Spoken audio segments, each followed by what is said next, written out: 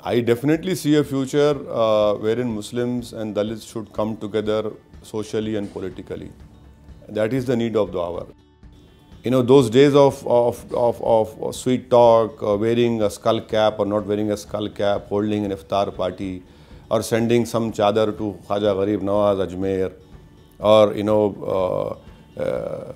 embracing a Muslim leader or giving him something like that. It's not going to work, because in this day and age, I have aspirations. I want to, to develop. I want to progress in life. So these are the issues that needs to be addressed. So secularism, but maybe I am the only communal politician in India now. So everyone is secular.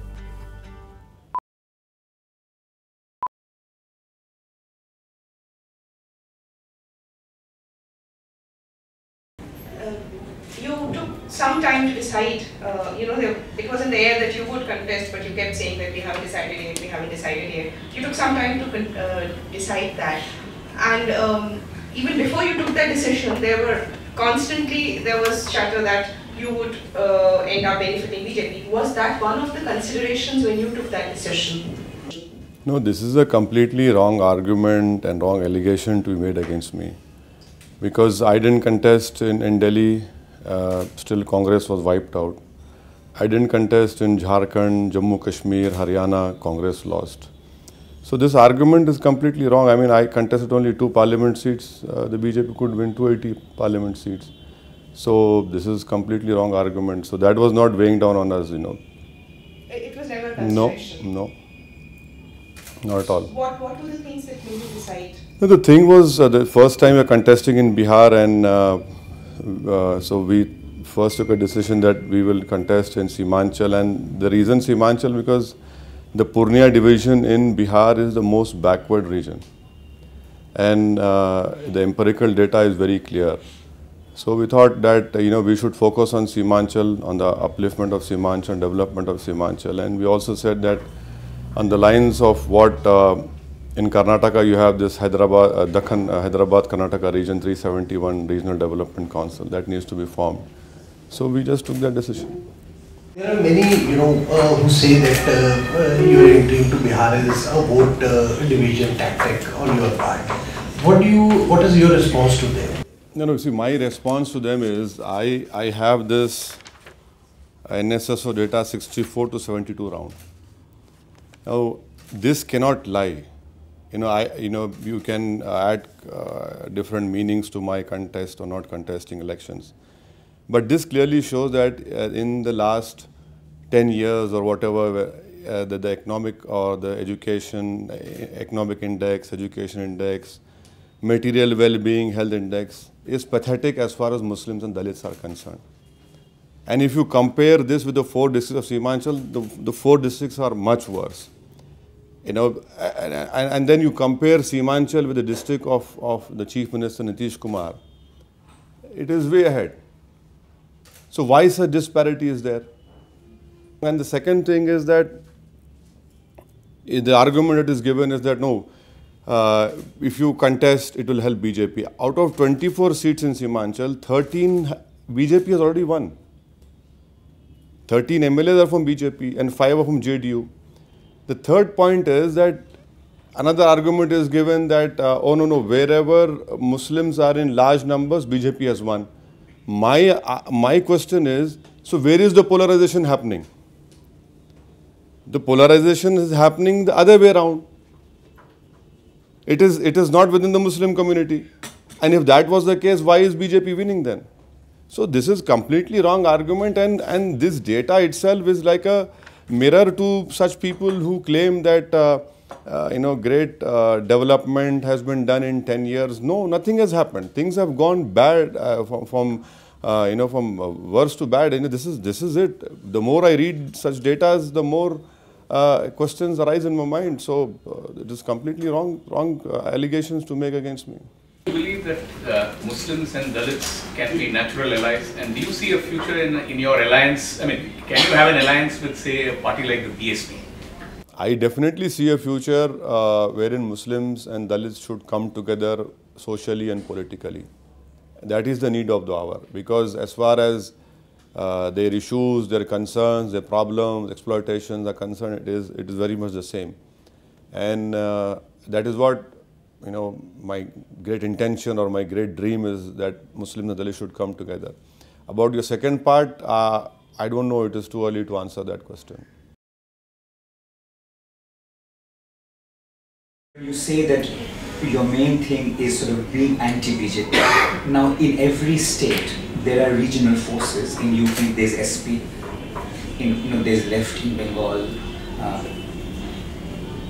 Lalu in Bihar, would strongly defined as representing the Muslim interests. They may not do it well, but they've been committed to that. So, what is different about your politics of representation?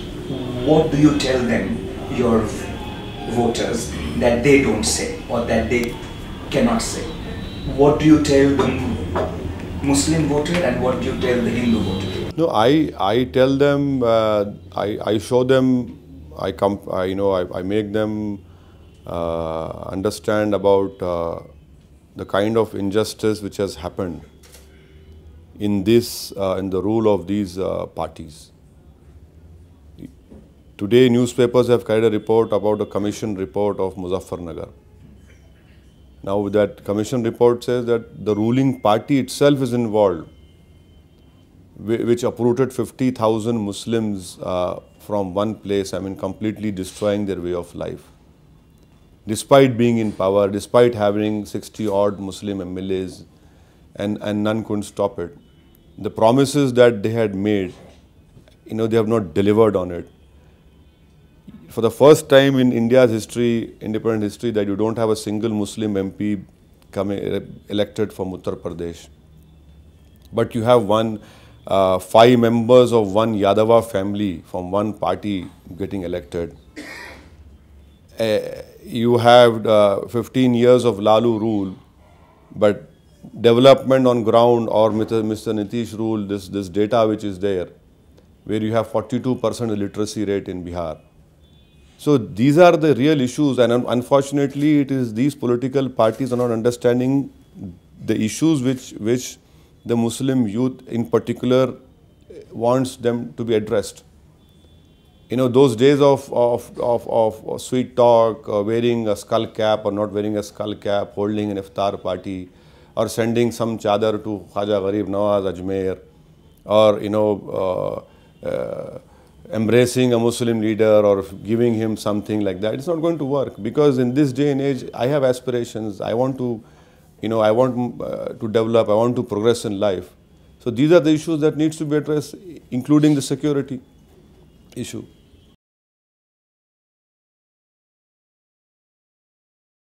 Minorities are facing a threat in this country under this present government. Well, as far as I know, I have great, the constitution is very clear. You cannot threaten anyone in India. There should be rule of law. But the last 15 months, the statements that have been emanating from the ruling party, and the latest statement by the cultural minister about Muslims, that Kalam, despite being a Muslim, was a nationalist, it speaks volumes about the mindset and the approach of this government. And today's Prime Minister's speech about his welcome was given in Sanskrit. He says, if this was done in India, it was a secular issue. And how is reciting slokas in secularism a secular issue? Not giving reservations to backward communities in India, in Maharashtra, despite Bombay High Court giving reservation, is a secular issue. Saying Quran and Bible are not Atma of this nation is a secular issue. When the Prime Minister stood up in Parliament in his first speech and said that we got this power after 1200 saal ki gulami, that is a secular issue. We carried a series of stories from Bihar saying that riots are going up there. Do you see something similar to Muzaffarnagar happening in Bihar as well? No, see, your report of an Indian Express This in itself clearly shows the governance which the ruling party was practicing. How can you allow so many incidents to happen? One, two, you put an end to it. And this shows that what is your governance in last 10 years. And of course, there are forces who want to to polarize. And the RSS and the Sangh Parivar have mastered this art of having a localized conflict and controlling it there, then in there, and then so that it doesn't spread everywhere. But the effect is there in terms of polarization. So what was Mr. Nitish Kumar's government doing? Why didn't they control it? When so many incidents had happened, and if you read the Express report, it's very similar, not different. This issue that happened, but so this itself clearly shows how governance was there. And do you think Nitish is secular? Well, you see, if you follow the path of Nitish politics, when Bhagalpur riot happened, it was Jagannath Mishra who said in the parliament, he quoted the speech of Nitish in Lok Sabha, wherein Nitish said that it is the Ansari and the Sultans who were responsible for Bhagalpur riots. If you follow the political path of Mr. Nitish Kumar, he formed Samta Party, Mr. Shahabuddin joined him, CPM alliance, they lost badly.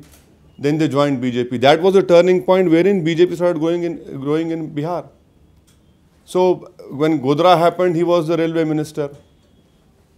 And he contested the 2009 elections, 5 elections with BJP. So as far as I am concerned, I don't see any difference between Narendra Modi or Advani or RSS or BJP. For me, they are the same. They are all ideological creatures. And take the recent example of Bhagalpur riots commission report. 2005 he came in power. It took him 10 years for a commission report to be given. And what does that commission report say? Nothing comes out of it. So secularism, but maybe I am the only communal politician in India now. So everyone is secular.